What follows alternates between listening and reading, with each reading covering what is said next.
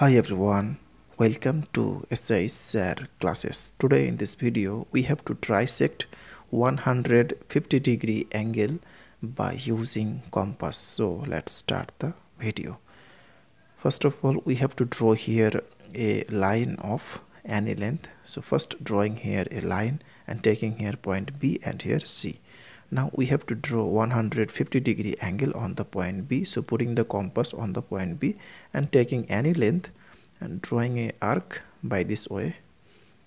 Now putting the compass here and taking same length and cut here and putting the compass here and cut here and putting the compass here and cut here and drawing an arc here and putting the compass here and cut here. So both the curve intersect at a point. So now joining this line to get here 150-degree angle. So taking here point A, now checking the angle. So this is perfectly 150-degree angle. Now we have to trisect this angle. So first joining this line, okay. Next we have to bisect this line. So putting the compass here and taking greater than half of this and drawing an arc by this way and putting the compass here and with same length and cut here and drawing an arc here and putting the compass here and cut here.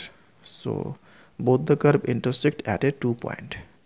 Now first joining this and next taking the length from this to this and this to draw here a semicircle. So drawing here a semicircle by this way, okay.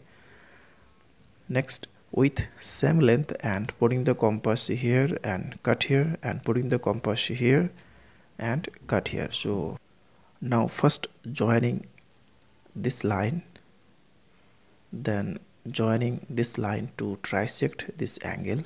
Now taking here point D and here E. Now checking the angle. So this is 50-degree, 100 and this is 150-degree angle, okay. So therefore angle ABC, so this is angle ABC equal to 150-degree angle. Now angle ABD equal to angle DBE equal to angle EBC equal to 150-degree by 3 equal to 50-degree each. So that's all.